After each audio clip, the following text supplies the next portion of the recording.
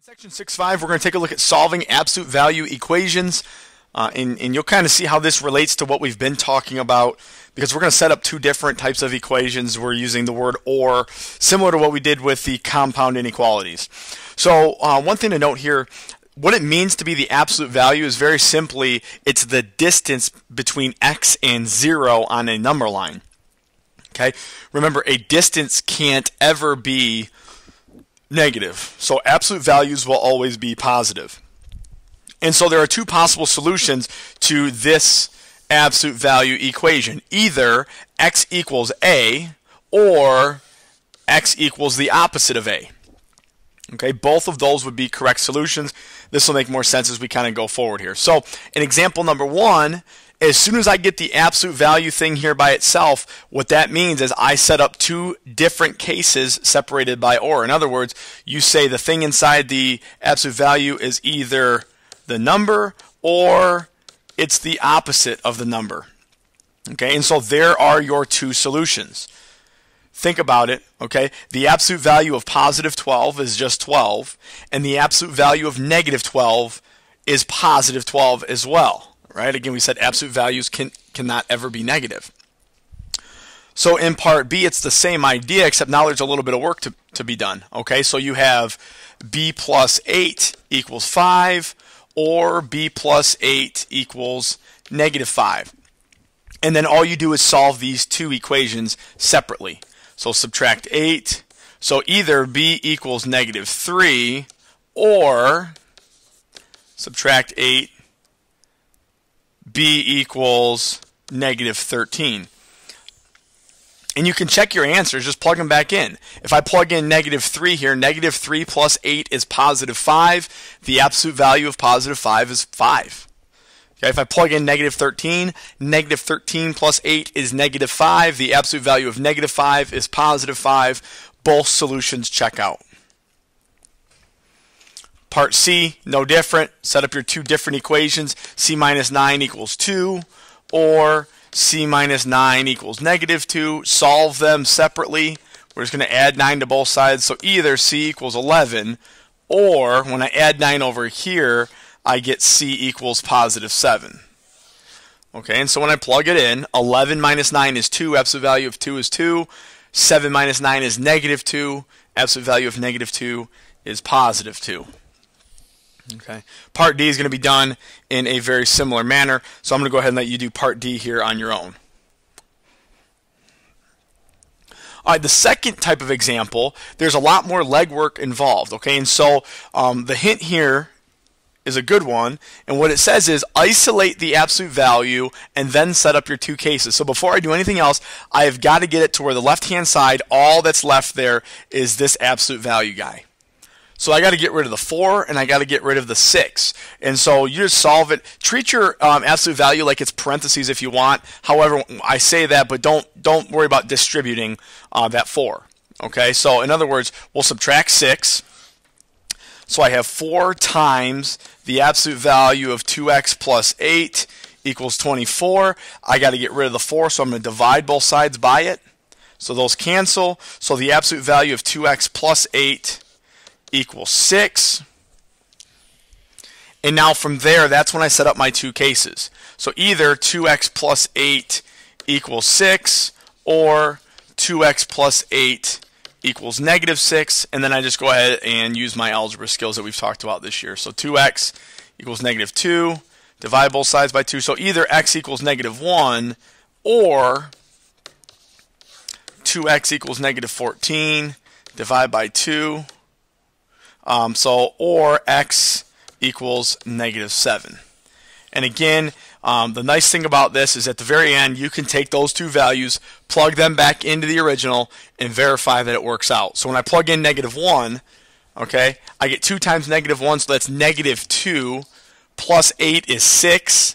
Absolute value of that is 6. 6 times 4 is 24, plus 6 is 30. Check. Plug in negative 7. 2 times negative 7 is negative 14. So this guy's negative 14 now. Plus 8 is negative 6. The absolute value of negative 6 is positive 6. 6 times 4 is 24, plus 6 is 30. Check. Both solutions check out. We're good to go. Okay. Part B, no different. Okay, I'm going to use the same process I just did. Subtract my 6.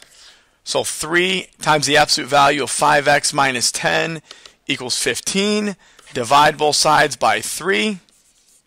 Those cancel.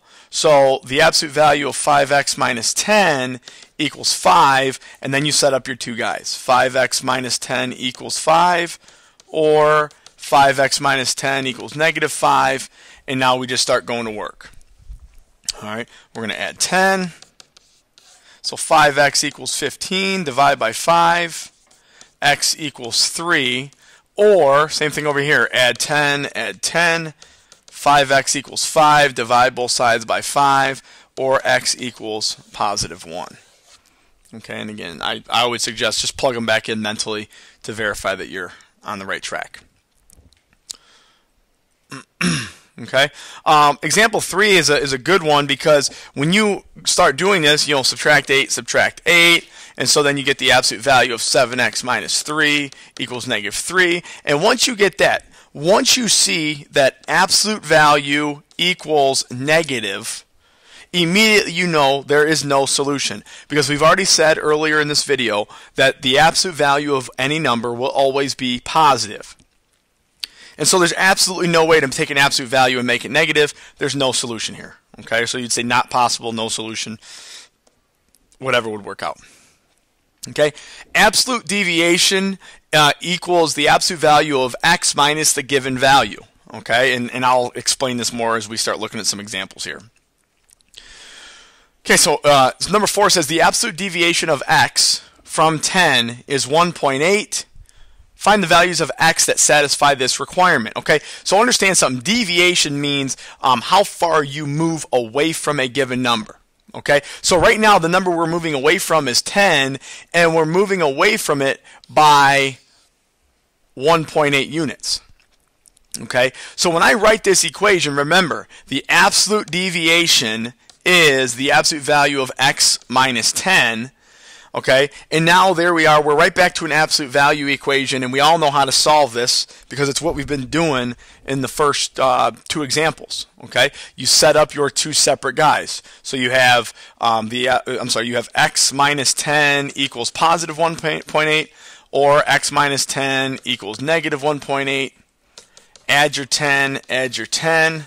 So x equals 8.2, or add your 10, x equals 11.8. So those are your 2 solutions. So in other words, we're moving up and down from 10 by a factor of, not a factor, but by 1.8 units. So if I go up 1.8, I'm at 11.8, and if I go down 1.8, I end up down at 8.2. So that's what we mean when we say deviation. You're moving away from a value by a given number of units. Okay. Find the values of x that satisfy the definition of absolute value for a given value of negative 13.6 and an absolute deviation of 2.8. Okay? Find the values of x that satisfy the definition of absolute value for a given value of negative 13.6 and an absolute deviation of 2.8. Okay, so your absolute deviation is 2.8. You're trying to solve for x. You got to subtract off the given value. And so this turns into a plus plus. Okay, and so now you end up with your 2 equations. All right, so you have x plus 13.6 equals 2.8, or x plus 13.6 equals negative 2.8. Subtract your 13.6 from both sides. So x equals negative 16.4. So negative 16.4, or subtract your 13.6. X equals negative, let's see here, negative, let's see, is it 10.8? Okay. And again, you can plug those back in and verify that they work. And my assumption is that you will find that they will work. So Again, I'm assuming that this idea of absolute deviation is going to probably give you the hardest time out of all of the ideas. We'll revisit that again in class and make sure that we clear up any confusion or misconceptions that you might have.